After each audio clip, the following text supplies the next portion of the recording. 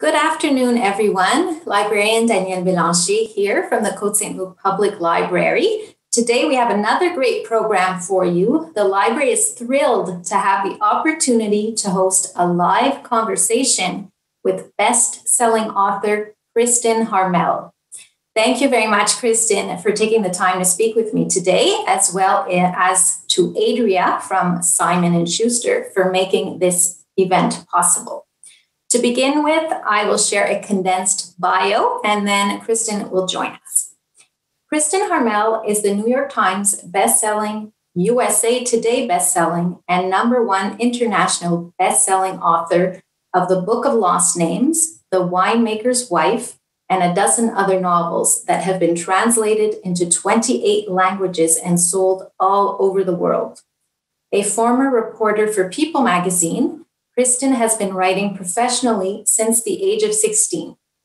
After stints covering health and lifestyle for American Baby, Men's Health, and Women's Day, she became a reporter for People magazine while still in college and spent more than a decade working for the publication, covering everything from the Super Bowl to high-profile murders to celebrity interviews. Her favorite stories at People, however, were The Heroes Among Us, features tales of ordinary people doing extraordinary things. In addition to a long magazine writing career, Kristin was also a frequent contributor to the national television morning show, The Daily Buzz, and has appeared on Good Morning America and numerous local television morning shows. Kristin was born just outside Boston and spent her childhood there, as well as in Columbus and St. Graduating with a degree in journalism with a minor in Spanish from the University of Florida, she spent time living in Paris and Los Angeles and now lives in Orlando with her husband and son. She's also the co-founder and co-host of the weekly web show and podcast, Friends and Fiction. Welcome, Kristin. Thank you very much for joining us today. Hi. So that was a bit of a mouthful. I'm sorry about that. But it was very impressive. So it sounds like, Kristin, you knew what you wanted to do from a very young age. Could you please tell us more about how you were able to get your foot in the door so early? Yeah, that's a great question. I did. I always knew I wanted to be a writer. Except for a very brief period, I always joke. I had this little period in my childhood where I was like, I'm going to be a pop star. And my name was going to be Mystica. I had my stage name all out. And the only problem was I actually can't sing. I have like zero musical talent. So that was the major thing that stood in my way. So writer it is. But yeah, I've always wanted to write novels, but it didn't feel like a very realistic career goal from the start. In retrospect, I wish it was something I had maybe taken a chance with a little bit earlier. I think I just didn't believe in myself. But I started off as a journalist because I thought, that would incorporate my love of writing. It would incorporate sort of this ability to talk to people and find out their stories, which I think is really at the heart of novel writing anyhow.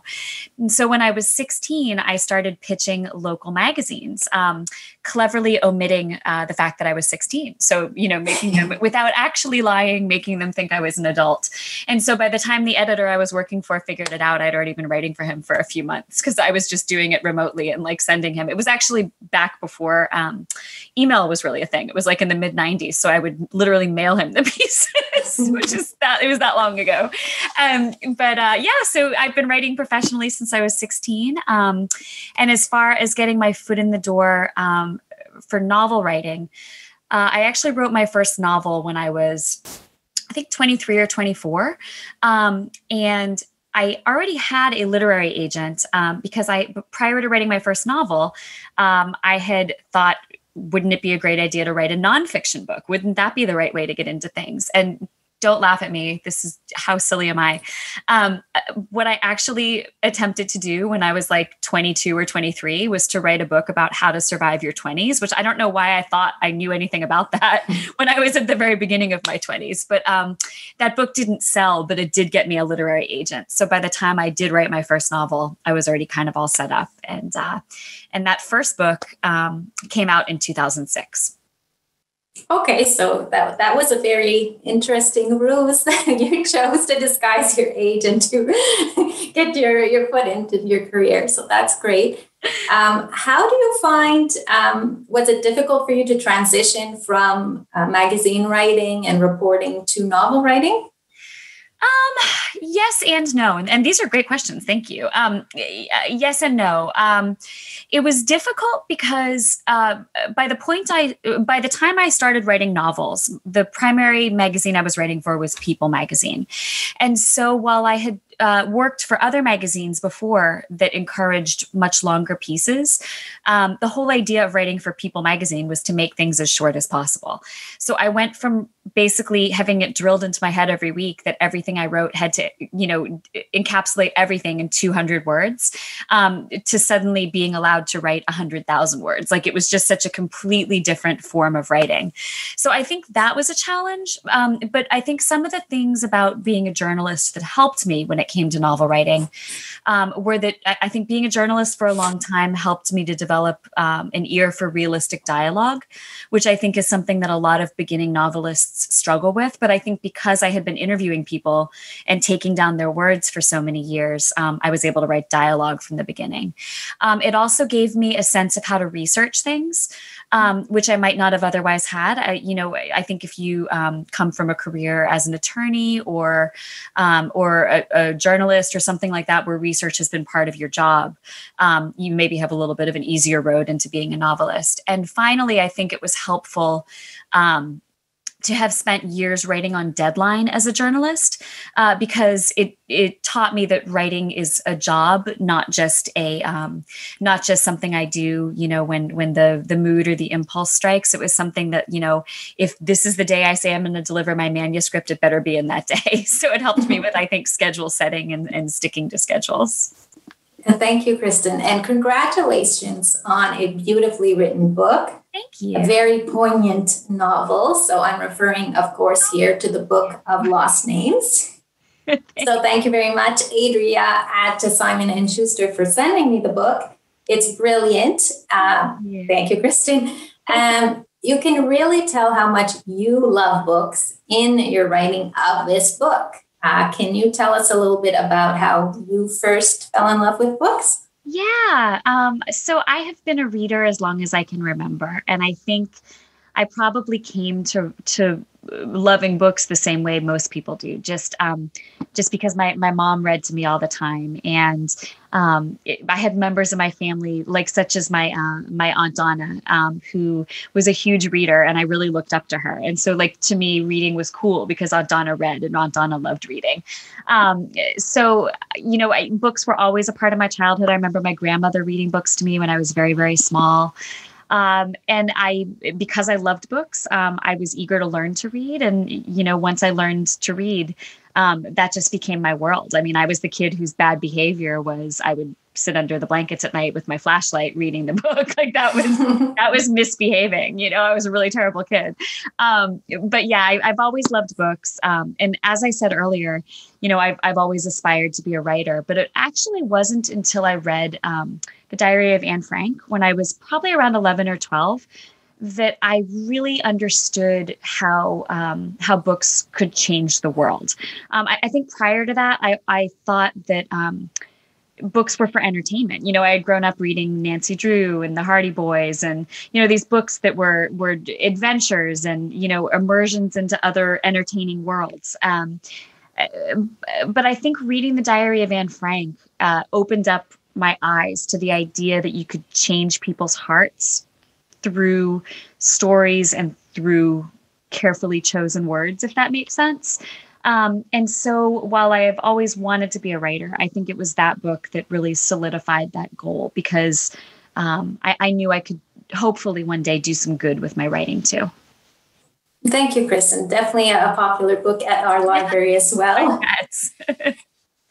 For those tuning in, I'm just going to share a very brief synopsis of the plot of the Book of Lost Names. Inspired by an astonishing true story from World War II, a young woman with a talent for forgery helps hundreds of Jewish children flee the Nazis in this unforgettable historical novel from the international best-selling author of the epic and heart-wrenching World War II tale, The Winemaker's Wife. So, Kristen, why was it important for you to tell this particular story? Well, my previous two novels, The Winemaker's Wife and The Room on Rue Amélie, were both set in World War II France. Hang on one second. My 4-year-old's walking into the room. I apologize. No Noah, honey. I'm really sorry, but I want one of those colorful new candy corns. Not right now, honey bun. I'm doing my thing. Remember, I told you, go back out there. I'll be out in about 30 minutes. So sorry. No worries. This is one of the challenges of the pandemic. Is normally he's in school, and if I were to have an event like this during the day, normally we'd have a babysitter over or something. But he's not in school, and we're being really careful. We're not having other people come into our house. So it's real life. That's okay. It's life. I apologize, but it's like I gave him a snack. I set him in front of the TV. What else can I have prepared? Sorry. Anyhow, so I had lived in Paris in my early 20s, so I have a great passion for France. I have a passion for telling World War II stories set in France. My first historical fiction novel I wrote was The Sweetness of Forgetting, which came out in 2012, and that was set partially in France. So I have that link to the country because I lived there. My dad's side of the family is French, partially French, partially Eastern European. But so I have that sort of family link to it, that family connection that I feel. But after writing several novels set in World War II France, including The Winemaker's Wife and The Room on Rue Amélie, I realized I was talking about people using forged documents to escape, to move on, to wherever they needed to go during the war. And it had never really occurred to me, where are these forged documents coming from? I mean, I knew who was handing them to the people, but who was making them? And so it kind of started me thinking, who are these document forgers? How do you get into that? How do you learn how to forge documents?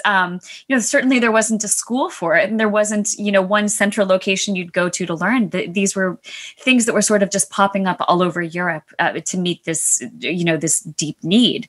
And so it was exploring those questions that led me into this book. As soon as I began looking into it, I thought, yeah, that's absolutely a novel. But it didn't completely come together in my head until my literary agent sent me an article from the New York Times, I think it was January of 2019, about the Nazi looting of books toward the end of World War II. And the fact that there are still millions of books in German libraries that were stolen during World War II.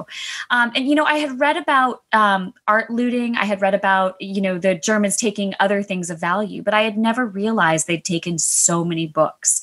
And that kind of became the perfect story to wrap around the story of the forgeries. And it allowed me, kind of like you said earlier, to talk about the importance of books and how I think books connect us all and can mean so much to people. Well, thank you so much for writing this. I'm sure everyone at home listening in who hasn't read it yet will be putting their name down and wants to read it as soon as possible. Your writing style is so effortless and fluid. It's easy to get absorbed right from the start into Eva's world when we first meet her. Thank you. How did her character first come to you? And did you begin with the plot or the characters for this story? That is a really good question. I think generally when I write a novel, I begin with the basic idea. So in this case, the basic idea would have been a story about document forgers in France with the story of Nazi looted books wrapped around it. Like that was sort of the central idea.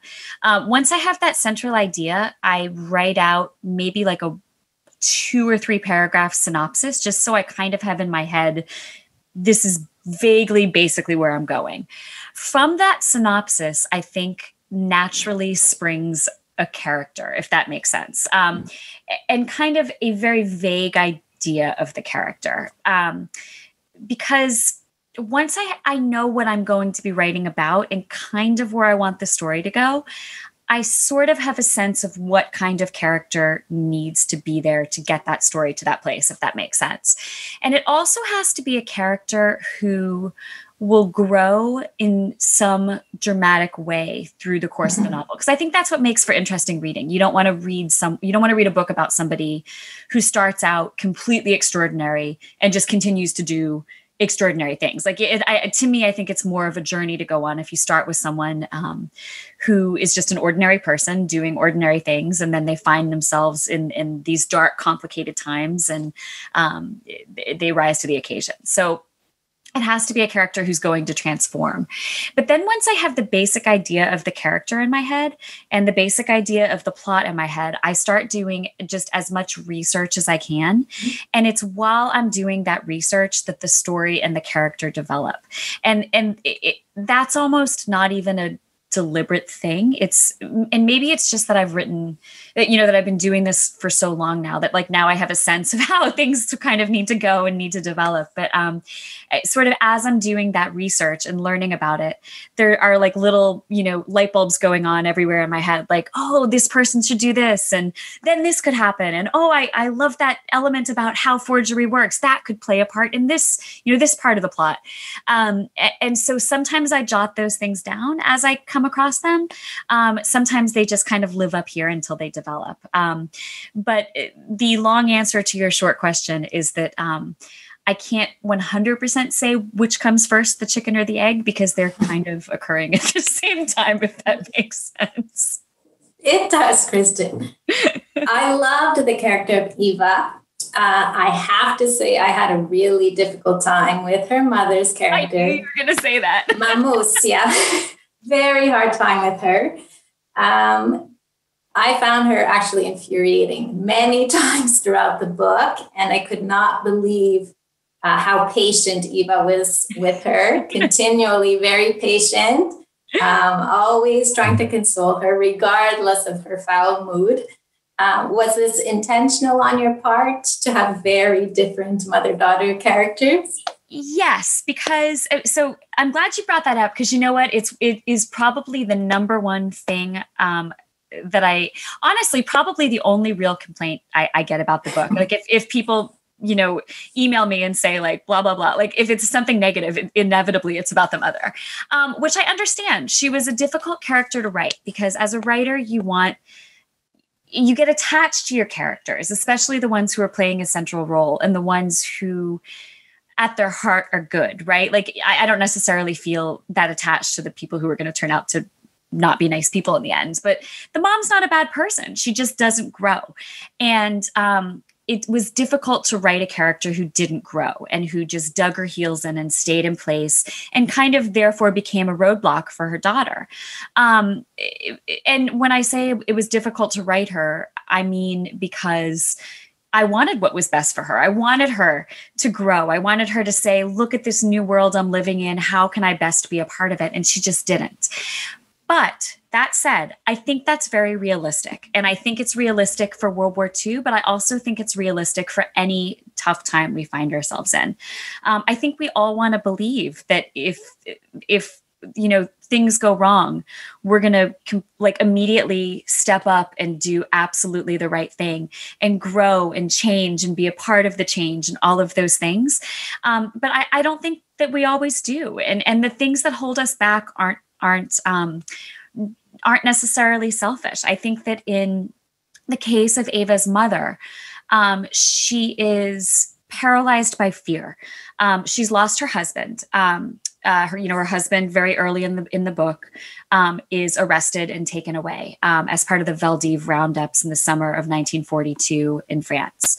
So all she has left is her daughter, and she is sort of adrift in this world. The daughter's the only thing anchoring her in place. And now the daughter's saying, I want to change. I want to be part of helping people.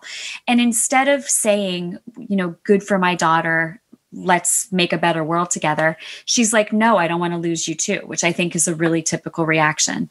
And the more Ava moves into helping people at the peril of her own life, the more the mother pulls her or tries to pull her in the other direction. And it's truly out of fear. And the mother worries a lot about being erased. That's kind of a theme that runs through this book. Ava worries whether she's erasing the identities of these children who she's making new documents for example. The mother worries that by changing, and for instance, by Ava is Jewish and she's working in the back of a church, posing as a Catholic girl so that she doesn't look suspicious. And the mother worries that means she's erasing where she came from. And so that's kind of a thread that runs throughout too. The mother worries that Ava is erasing her culture and her future and herself, but that also that France and Germany are conspiring to erase all the Jews of France, which, I mean, really they were, which, was horrible. That's kind of at the center of this. So anyhow, long story short, a lot of the push and pull between Ava and her mother has to do with the mother loving her deeply, but being terrified about what's happening. Thank you. I don't want to give away too much with what happens with the mother, because some people are still waiting for the book and want to read it. You spoke about Judaism and Christianity, which are important themes in the novel. And the priest, I thought, had a really nice way of speaking to Eva when she wasn't sure if she should listen to her heart or her mother. Can you talk to us a little bit about that? Yeah, that's a great question. And it's interesting. One of the reasons I decided to write the character of the priest is that a lot of the resistance networks, particularly those that dealt with children, were affiliated with churches, not just Catholic churches, but other Protestant denominations too. And I think that maybe part of that came from the idea of us all being children of God, and us all having a responsibility to protect our fellow man, despite differences in beliefs. And so that's kind of something that Ava struggles with too, because the mother is accusing her of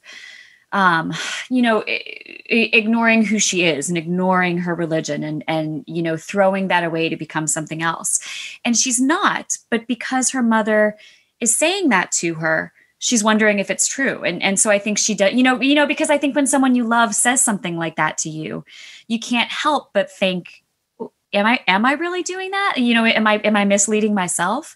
And so I think that, she comes to trust the priest, and she comes to believe that there's maybe more than one right way to listen to God, if that makes sense. And I don't mean at all that she's discarding, anything about her faith or where she came from, but just that they both love God in the same way. And I think that he's able to kind of illuminate that for her, and that it's not a betrayal. You know what I mean? But that is something she struggles with. And, I feel like it's a question that I kind of keep coming back to in my writing, that kind of the differences between religions and kind of how they worked together, particularly during World War II.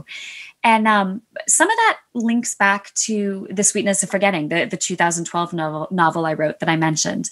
One of the central plot points of that novel was one of the most fascinating things I've ever read about World War II. I was so thrilled to be able to put it in a book. And that was how in Paris during World War II, the Grand Mosque of Paris, which was the Muslim center of Paris, in cooperation with Jewish groups and Christian groups, helped save over 1,000 Jews in Paris, which I think is fascinating to think of Muslims, Jews, and Christians working together for the good of mankind. I mean, just because the religious differences didn't matter. What mattered was that they were all human and they were fighting against something that was wrong. And I think I told that story a little bit in The Sweetness of Forgetting, but it's a story that a decade ago just kind of landed here and it's never really gone away. So I think I kind of keep in various ways coming back to that well. It's a dynamic of World War II that really fascinates me. Thank you, Kristen. Another interesting character, it's not a person, but is, I believe, the city of Avignon. Have you yourself visited that city, and how did you go about depicting it in such a way where we could kind of imagine the colors and the feeling of the town? Well, that was such a great compliment because I feel like one of the weaknesses I have as a writer is writing setting. That's something I really struggle with. And so, how I was saying earlier, as a journalist, the dialogue comes relatively easily to me. Setting doesn't. And I wonder if that's because I started off as a journalist. And in journalism, if you're writing, unless you're writing a very long feature piece, you typically don't deal as much with setting. So it was kind of something I didn't pay a lot of attention to for many years. And it's a side of my novel writing I'm continually trying to get better at. And actually, as a side note, my next novel that'll be out next July is like so much more setting than I've ever dealt with before. And I almost wonder if I did that on purpose, because I'm like, okay, this is like the time that part of me needs to grow, right? But so Orignon is actually fictional. It is a kind of combination of some French towns I've been to, but also there's an area of France called the Plateau, sort of referred to as the Plateau. And it was a very active area of resistance and a very active area of document forgery, because it was a very non-strategic area in terms of the military. There wasn't really anything much going on there. There were no main roads through there. There were no, train lines that went anywhere important. It was just basically a place that was sort of off the beaten path. And it was a place that had a lot of summer vacation homes. People would come down from Paris and other larger cities and spend time there in the summer. But during the war, it wasn't serving that purpose. People weren't going on, these nice family vacations during World War II, nor was it typically used much in the winter. So anyhow, that became a very common place to stash children who were being moved other places. But ultimately, I couldn't find out enough about that area of France that I felt comfortable. I didn't feel comfortable enough setting a story in a place I didn't feel completely comfortable in. So I took elements of that, elements of other places I knew, and kind of wove them together in a place that I felt sort of served the story. And also in the area of the Plateau, there was a very active Christian group that was very responsible for the resistance activities going on there, and in particular, the moving of the children and the document forgeries. And I also felt like if I set the real story there, I would almost be doing an injustice to the real life people who had worked on that real life escape line by so heavily fictionalizing them. So it was better for me from a storytelling perspective to draw inspiration from that, but to create the characters myself. It let me, I think, give a richer life to the people in that town, if that makes sense. Perfect sense. Yeah. And so you touched on it just a little bit right now. Can you explain maybe to our audience? So it does say in the jacket that this is based on true events. Can you tell us a little bit about which elements are based on fact, which characters in the book? I can, but my 4-year-old's coming in again. I'm so sorry. Honey, what do you need? Nothing. You're just, okay. He's just coming in to keep me company. Cool. Okay. Do you want to come say hi quickly? You want to come over? Okay, but okay. Are you almost done? I'm almost done, but let's say hi real quick. Hi. This is Noah. Hi. Nice to meet you, Noah. Okay, you got to let me finish up, okay? Okay. Okay, so the elements that are true. As I mentioned, the escape lines were very real and were a very important part of saving many children in France who probably would not have otherwise survived. And gosh, I mean, I just think sometimes what a wrenching decision that would have been, an impossible decision to be a parent somewhere in France, knowing that the only chance your child had to survive would be to send them away. I mean, what a horrible decision to have to make. But the elements of forgery in the book, the actual, the way the documents were forged, were based very heavily on the stories of two very prolific forgers. One was a man named Oscar Rosowski, who, like Ava, was in the unoccupied zone. And like Ava, he actually worked in the plateau, the area that I was talking about earlier. The other one was named Adolfo Kaminsky. He was in Paris, and he helped save, I don't remember the number off the top of my head. It was more than 10,000 lives through his forgeries. He was a very, very, very prolific forger and a prolific part of the resistance network in Paris, because he wasn't just doing forgeries. He was also, for example, going door to door to Jewish families and telling them, you need to get out. Tell me what to do. Like, I'm going to forge your documents right now. So he was not just in a lab forging things. He was a very active member too, kind of like Ava becomes in a way. So a lot of the methods of forgery were based on their methods of forgery. And additionally, they were both young Jewish people who found their way into the resistance in a very similar way to how Ava found her way into the resistance. They both were forging documents for themselves and family members. People realized they had forged the documents and said, these are awfully good. Could you help us out with some forgeries? So kind of those elements of the story were based on truth. But the actual Book of Lost Names, the book where they recorded, the book that the book is named after, where they use a code to encode the names of children whose names they've changed. That part is actually fictional, but I did use a real 1732 religious text. So this is a French religious text from 1732. And this was basically the model for the Book of Lost Names. And I think that it's kind of interesting because the cover designer never saw this book. And it's basically the exact same thing. The gilding has obviously worn off the cover, but it's essentially the exact same book. And I know in Canada, I think the spine is, it looks, it just matches. But in the United States, this is the spine. And it looks, different, but it looks a lot like the spine of the book, which I think is really cool because she never saw this. It was just kind of a coincidence. But as I was doing the code, which is based on a mathematical sequence called the Fibonacci sequence, I was doing it in the real pages of this book. So I wasn't actually writing in the book, but I would say, on page 163, she put a star over the Q and a dot over the A. And it was actually, I was doing it from this book to kind of keep it authentic. So this, while I was writing, kind of became my little portal to the past, if that makes sense. I would just put my hand on it every day and kind of remember, that long ago in 1732, somebody was using this book in a Catholic church in France, which kind of is an extraordinary thought. That's great that you actually have the book and that the book does look like the one on the cover.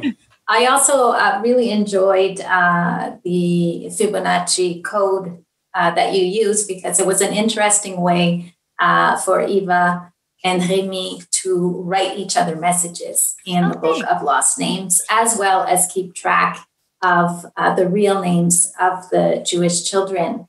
Can you tell us just a little bit about the epic love story that is central to the book?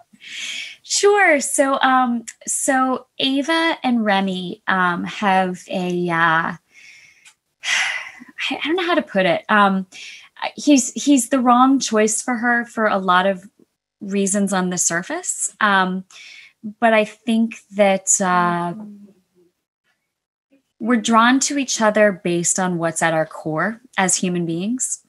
And when you're working in dangerous times, as they were during World War II, I think the pace of that is accelerated. The way we're drawn to each other is accelerated. When you don't know if you're going to live to see the next day, and when you're both doing something so kind of grand and heroic together, I think that just heightens everything.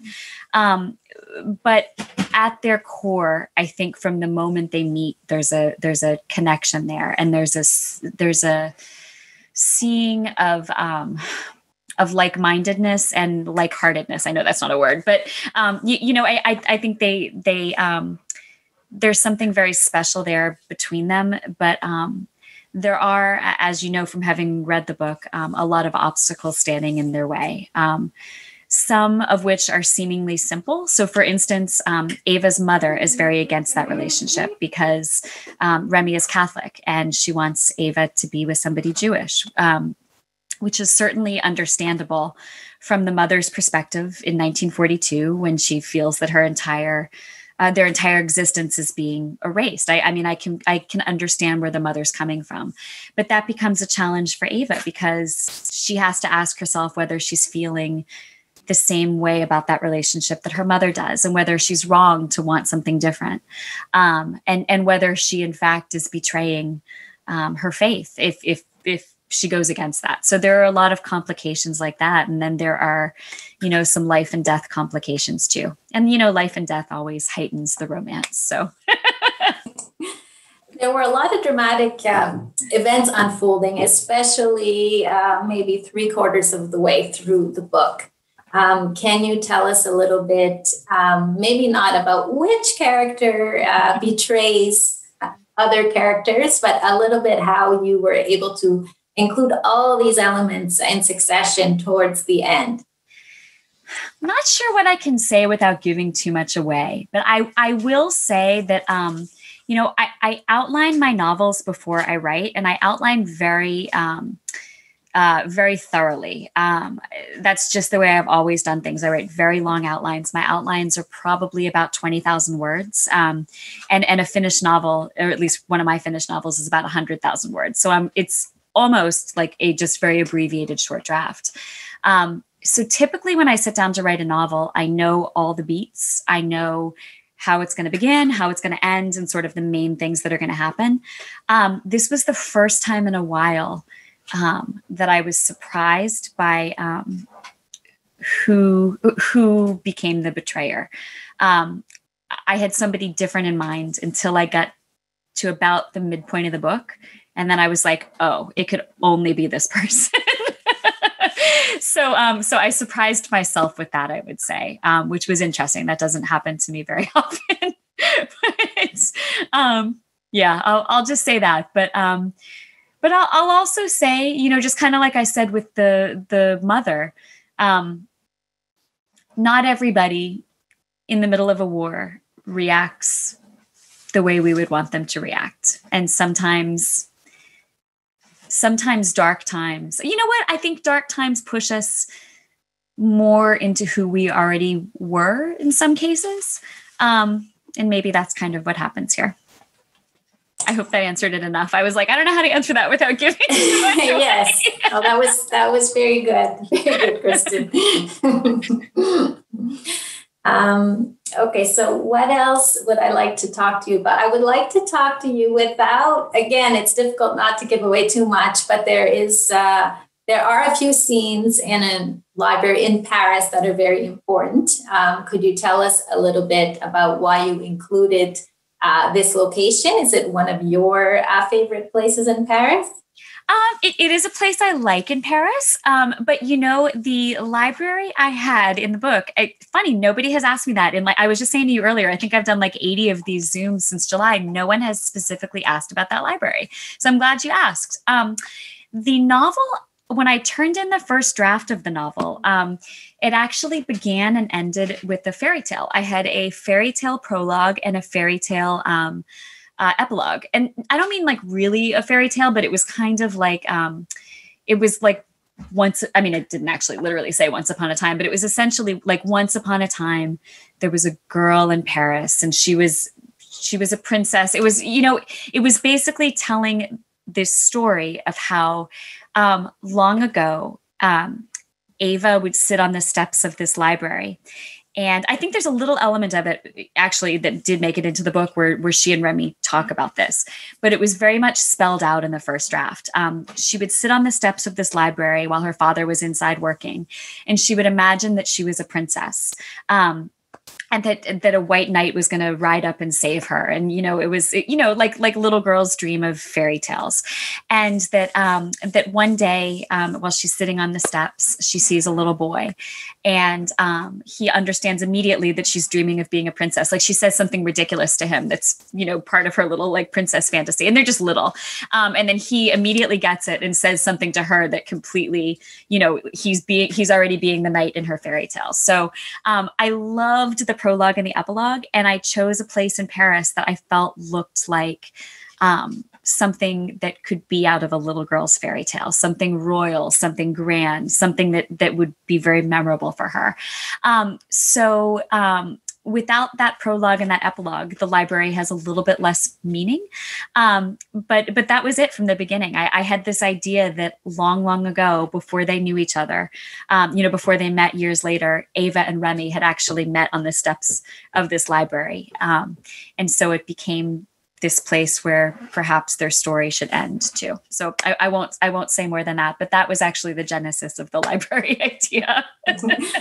So the library is a theme. There's this library in Paris. There's also a library in Berlin. I will say, I don't think it's giving too much away that the book at some point is lost from Eva. Yep. And it is retrieved later on. Is this based on an actual facts? Yeah, to some extent. So the library where I set the book in Berlin, or portions of the book in Berlin, is a real library, and it is a library that has a collection of, I think, 3.5 million books. And of those 3.5 million books, approximately a third, so over 1 million books, were stolen, were books that were stolen during World War II. So to this day, in 2020, a third of this library's collection consists of books that were taken from other people during World War II. There are librarians and provenance researchers there who have made it their life's work to return as many of those books as they can. But as you can imagine, we're 75 years past the war, and the people those books belong to, for the most part, aren't here anymore.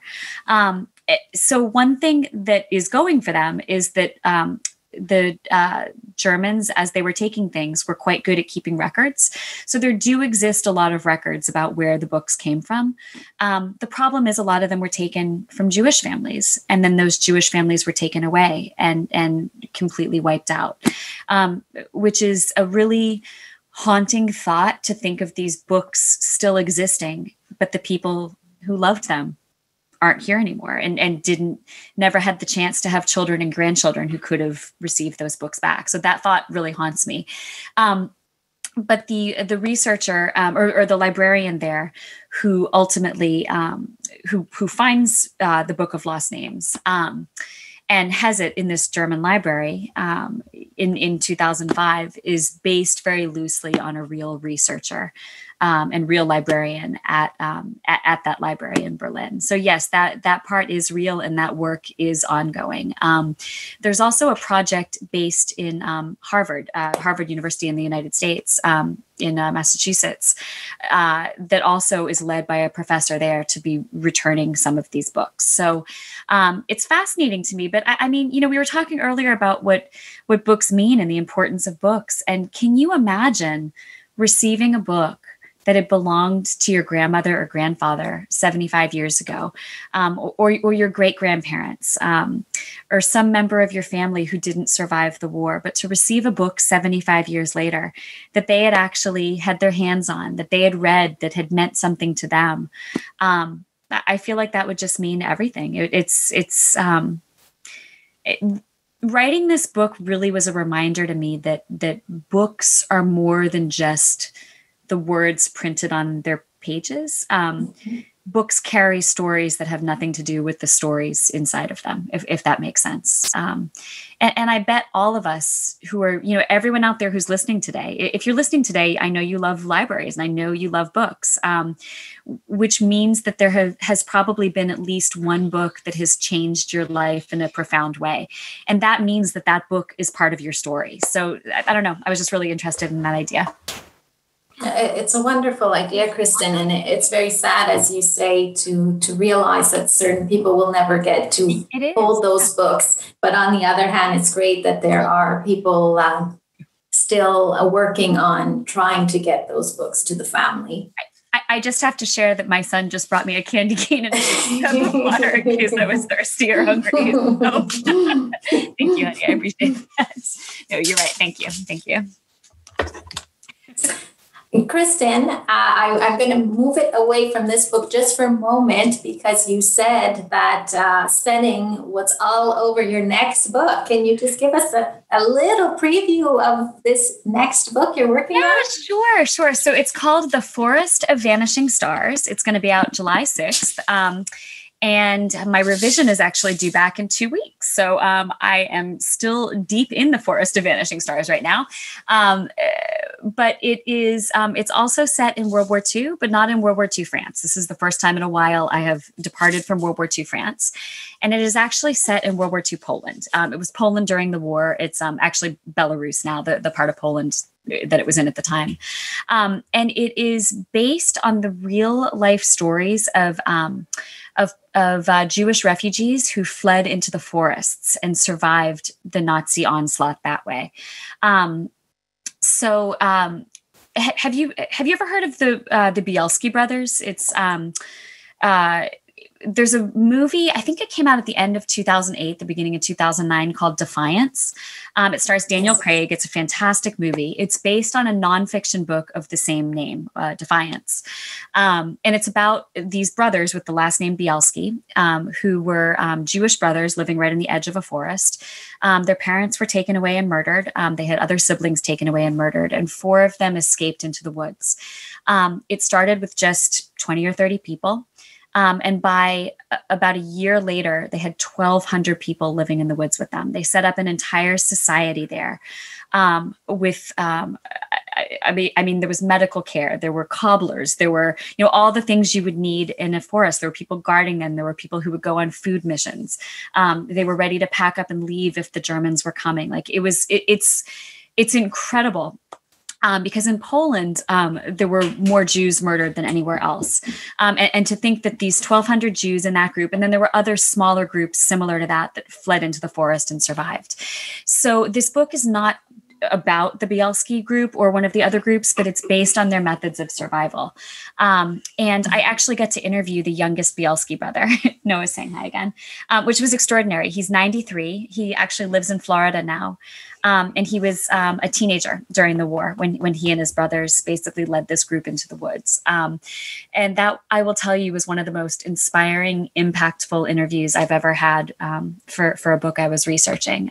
Just to think that someone who had been part of something so heroic and so inspirational, was still here to kind of share his story. And he said something really profound to me during that interview. He said, hardship teaches us life, sorrow teaches us life. And I thought, what a perfect message for 2020 also. This has been a tough year for a lot of us, but it teaches you how to live. It's the hard times that teach us how to live and how to go on, right?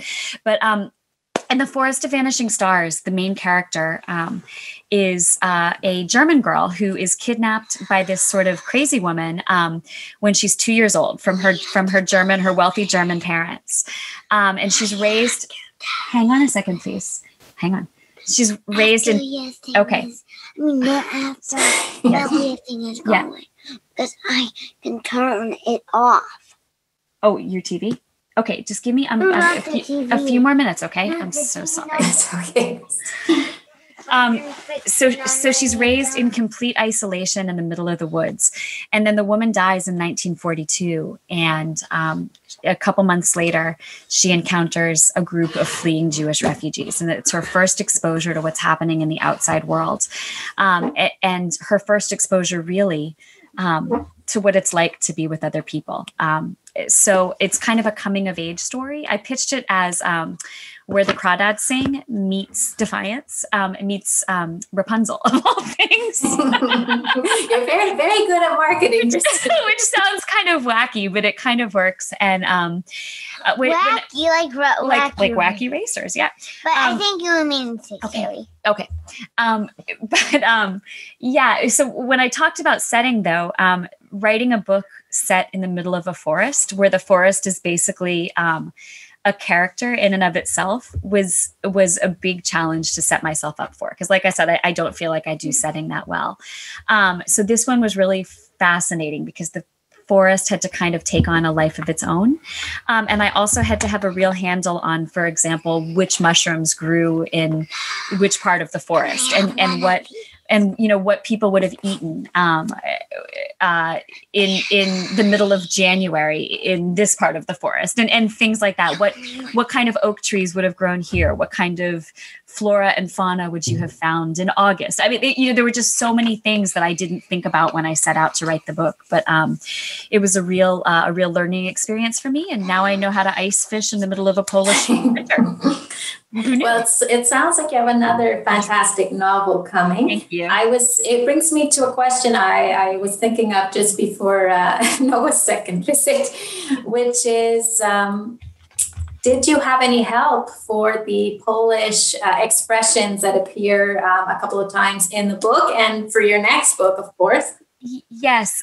So I hire a translator for each language I use, which has become kind of my norm because a lot of my books, including the Book of Lost Names, include multiple languages. So it's not just it's not just French in the Book of Lost Names. It's Polish. There's German and there's Russian in there too. So I had to hire a translator to make sure that each of the phrases was grammatically correct, and that wasn't just so. Honestly, I start, if I don't know a language, like, so for example, I don't know Polish, I start with whatever Google Translate gives me, and I plug that in, but that's never what I end up with. I mean, because obviously the translation is never correct, but in sharing that translation plus what I intended with, for example, a Polish translator, I'm able to come up with, like, hopefully what is the right thing. And actually, it's interesting because I have used those same translators for the audiobook, because when the audiobook narrator, and I'm so happy that they do this rather than just taking a guess, the producer, before they actually start recording the narration, the producer of the audiobook version always contacts me and says, these are the words that we're not sure about the pronunciation for. Do you have any guidance, or do you want us to look into it? And I hire those exact same translators and have them read the sentences as a digital audio file, so that the audiobook narrator has it exactly correct from an actual, someone who speaks Polish as a first language, or someone who speaks German as a first language, or whatever. Perfect. Definitely you have the right idea there. Sorry, I didn't mention French because we speak English and French here. So it didn't even occur to me. Sorry about that. My last question before I turn it over to audience members, because they may have questions for you as well, is when reading this fantastic story, I was visualizing the story in all its grandeur. Any talk about film rights here?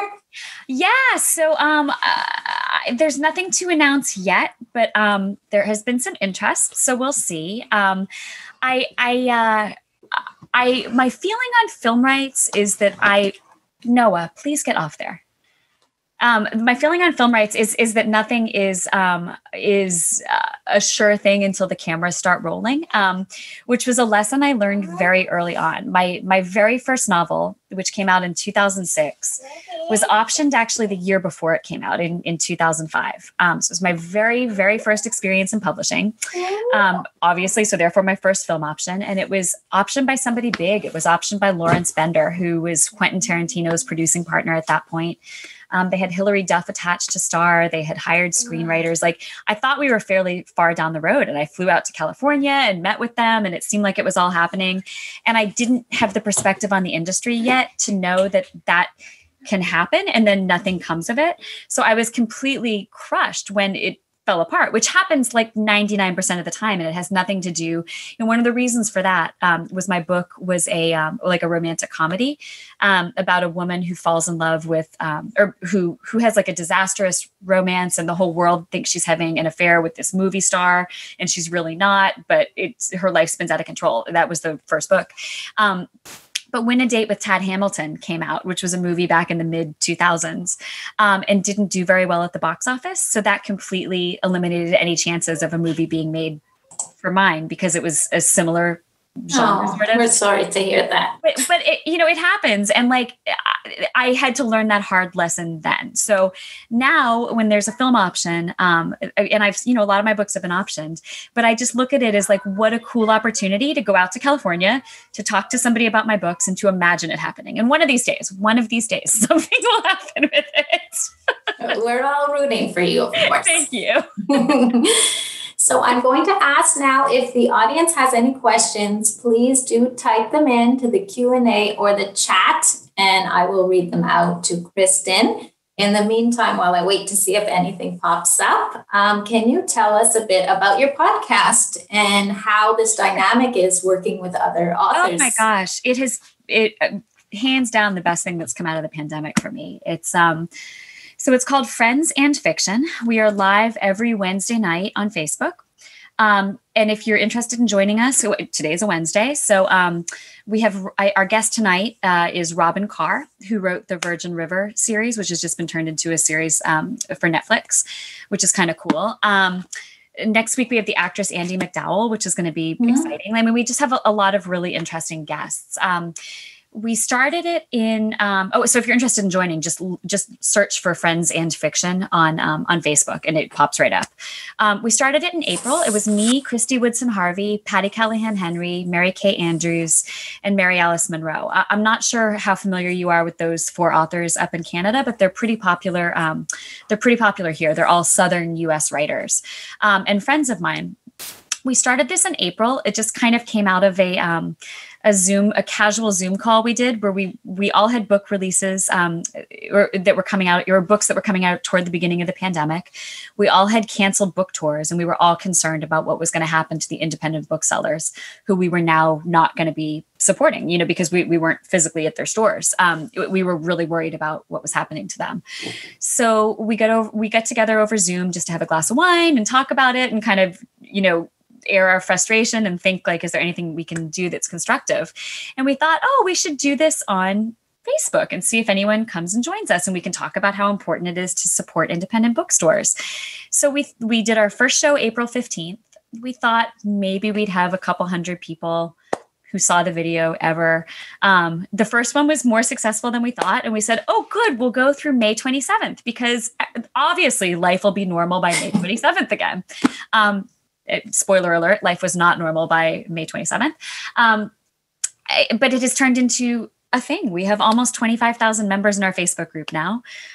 Every week we choose a different independent bookseller to highlight. So I feel like we've done some good with it. We have, like I said, awesome guests. And we just talk about books. We talk about the stories behind books. We talk about loving books. We talk about debut authors. We talk about, anything related to the book world. So if you're a reader, if you're a writer, because we give a writing tip every episode, it's a nice place to be. The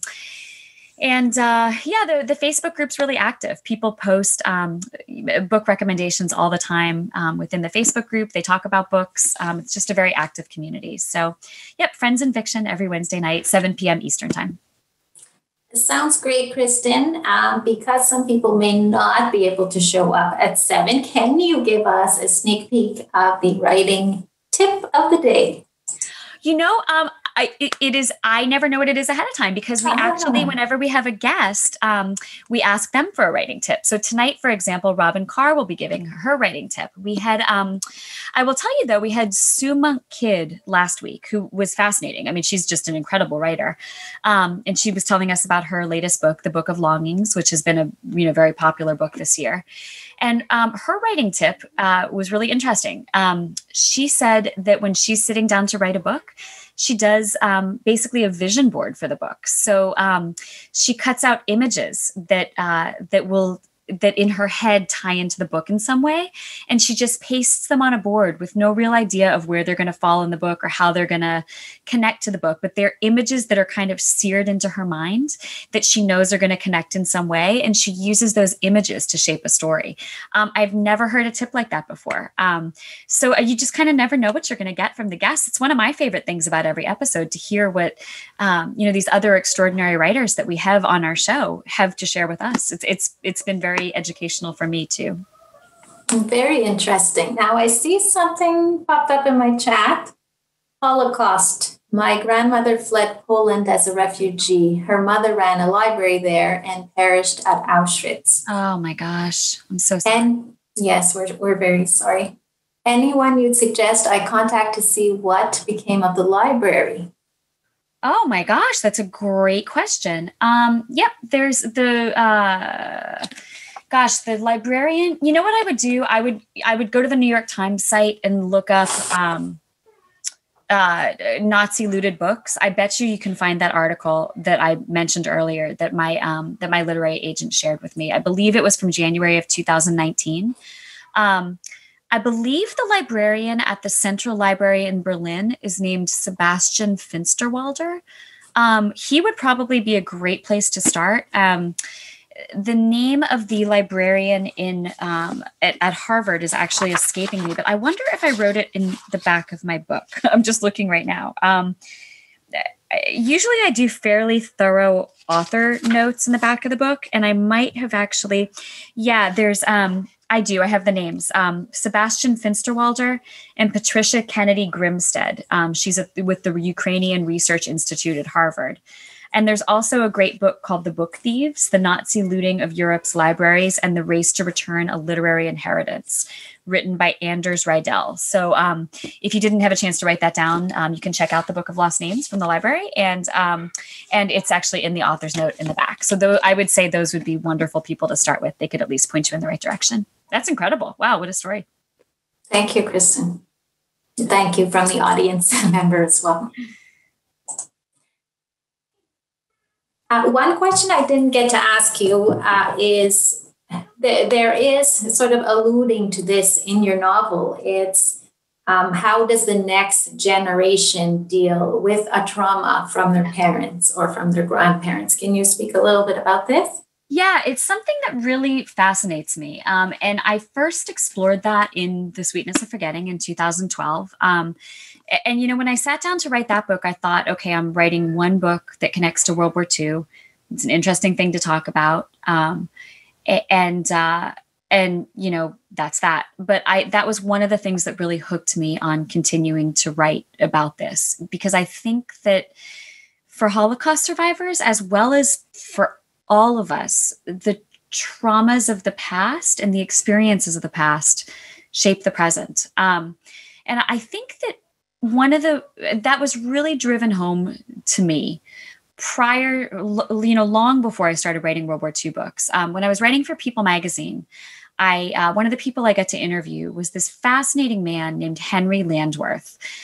He'd founded an organization called Give Kids the World, which is an organization here in Florida that provides dream vacations to terminally ill or critically ill children and their families. So basically, like, they work with Make-A-Wish. So if a Make-A-Wish child's wish is to go to Disney World, they go through Give Kids the World and they stay at this village and whatever. So Henry Landworth, who unfortunately passed away a few years ago, was the founder of Give Kids the World. And the People story was about Give Kids the World, but it turned out he had this extraordinary story. He was an Auschwitz survivor. He had been in concentration camps from the age of 13 to the age of 18. So basically all of the formative years of his childhood, the most formative years. Both of his parents had died. He and his sister survived miraculously. And, he told me a lot of his story. He was such a fascinating man. His best friends were John Glenn and Walter Cronkite. He was just the epitome of an American success story. He came to the United States with literally $20 on him and became a self-made millionaire. Just an incredible guy. But for all the things he accomplished in his life, there was always something holding him back. back. And that was what stuck with me after our interview. He said, it was this one small thing he said that in order to survive the concentration camps, I had to learn to turn my emotions off. And when the war was over, I never knew how to turn them back on again. And that was so profound to me. That idea that, I mean, don't we all just take for granted that we can feel happy and feel sad and feel just these basic human emotions? He never had that. From the time he went to a concentration camp to survive, he had to figure out how to turn that off. And then he could never turn it back on. But in thinking about that and reflecting on that over the years, and then reflecting on kind of the course his life took, think about how that impacted not just him, but his children and his grandchildren. Because if you don't know how to feel, if you don't have those feelings, your children are inevitably impacted by that. And if they're raised by somebody who struggles with that, maybe they'll raise their children in a way that struggles with that too. You know what I mean? So it's those, you think it's just something that impacts that first person, but it's absolutely not. It trickles down. And so I'm fascinated by that. And especially by the idea that you're impacted by the things you don't even know. So your grandparent might never have told you about something traumatic that happened to them. And, you know, whether it's World War II related or not, but still that becomes a piece of who you are. And that idea just interests me. And it's an idea I kind of keep coming back to, but I don't think I explore it in this next book. So I stepped away from France, and I finally stepped away from the psychological impact of generations. I'm almost done, honey. Sorry, but I need to go poop. Okay, go ahead. Sorry. Okay, I have something else coming in the chat. Just a moment. So they're thanking us for this great event and congratulating you on your success. Oh, thank you. This is fun. Yeah, thank you for having me. This is good. This person says, I love your books and thoroughly enjoyed this hour and looking forward to reading your new books. Thank you. Okay, so I have something else. Have you seen the film The Counterfeiters? I have not read your book. This is a panelist. Yet, but looking forward to it. There's a long wait list. Your future book sounds exciting. The Bielski brothers was an incredible story about resilience. Your perspective sounds very interesting. Thank you for your gift of writing. Oh, thanks for the kind words. And no, I have not seen that movie. I'll have to add it to my list in all my spare time. I mean, that's the thing. I'm like, when I've got so many things to do, but it sounds wonderful. I'll add it. And there is one more thing. It says many people write that intergenerational transmission of trauma is actually in the DNA. Yeah. It's understandable that it passes along by nurture, but in the DNA. Yeah, it's a fascinating thought. Absolutely.